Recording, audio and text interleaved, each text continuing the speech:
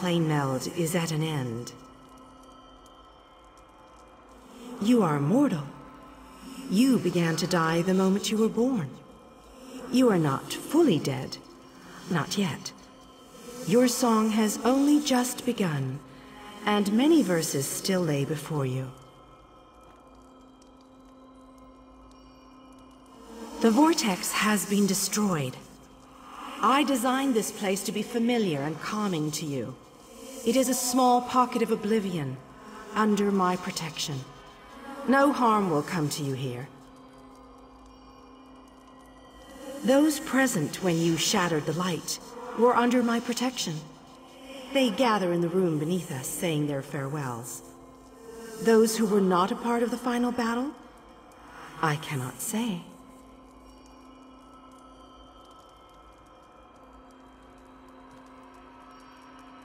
The Ayleid king suffered grievous wounds. He is near death, but he has not passed yet.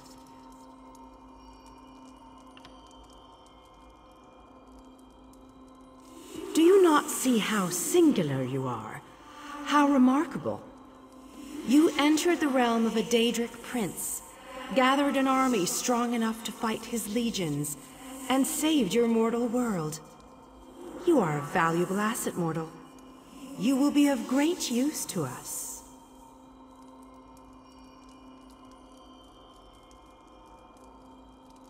For the nonce, we require nothing. But the Dark Princes have taken notice of you, and they have plans, and plans within plans. Prepare yourself, and be ready when Oblivion calls.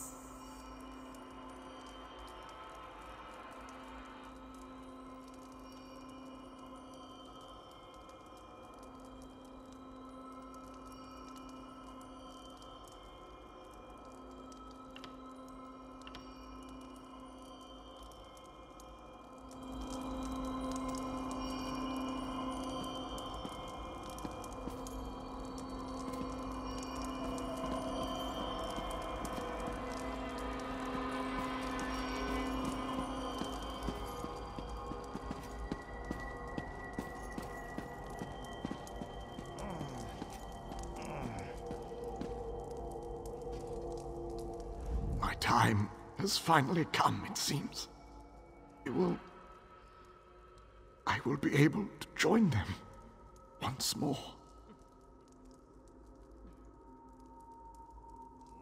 Meridia's shield protected the others.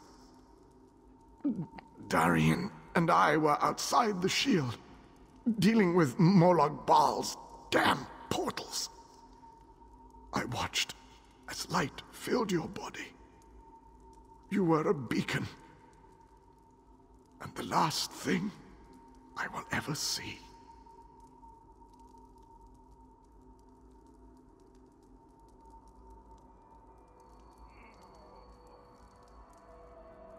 Darkness fills my eyes. As the light erupted around me, someone pushed me closer to Meridia's shield. It was too late to save me, but it did bring me here. My fate doesn't matter.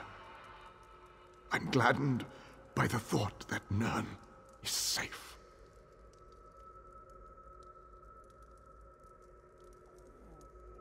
Then I shall rest well, knowing my final day, the final day of the Ayleid people, was spent saving Nirn from the clutches of Molag Bal.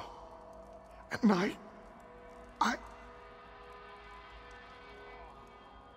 I want you to have this. A gift from my people to the hero of Nirn. To honor you and those who fell beside me in this great battle. Thank you. May the spirits guide me on my